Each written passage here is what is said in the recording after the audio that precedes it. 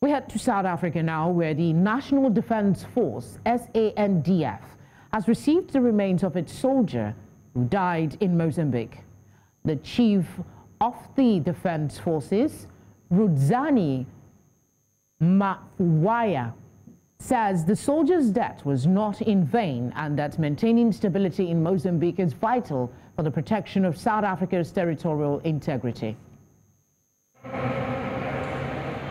The life of the late Corporal Repatriated is not in vain.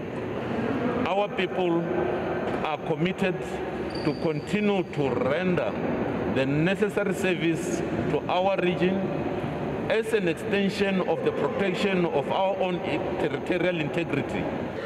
Our commitment in eradicating the scourge of terrorism in Mozambique is equally the protection of the region and our respective countries.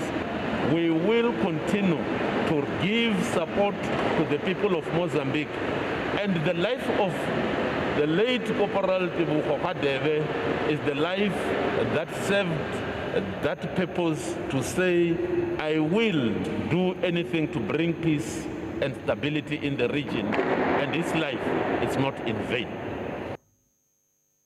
In the meantime, Democratic Alliance lawmaker Caboose Marias has questioned the air support and intelligence augmenting the South African National Defence Force troops deployed to Mozambique on an SADC mission.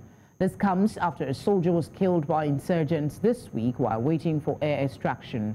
The lawmaker said the DA expresses its condolences to the loved ones of the deceased, while urging the government to make the region and country a safer place.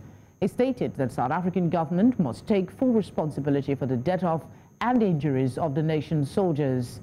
Marias added that the SADC must accept that it is taking on ISIL in Cabo Delgado and properly prepare and support the troops that are deployed.